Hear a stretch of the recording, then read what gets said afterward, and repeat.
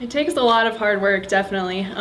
Cross country, I think, is one of those sports where you really get what you put into it, and the harder you work, the more results you're gonna see, definitely.